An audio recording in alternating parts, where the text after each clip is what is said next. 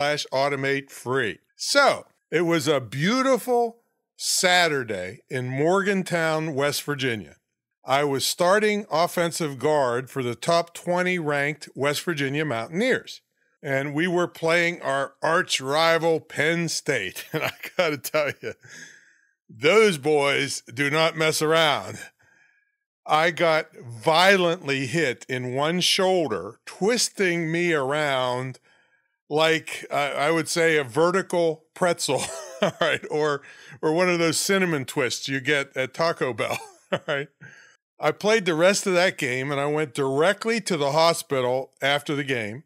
I spent a week recovering, and I played the rest of the season.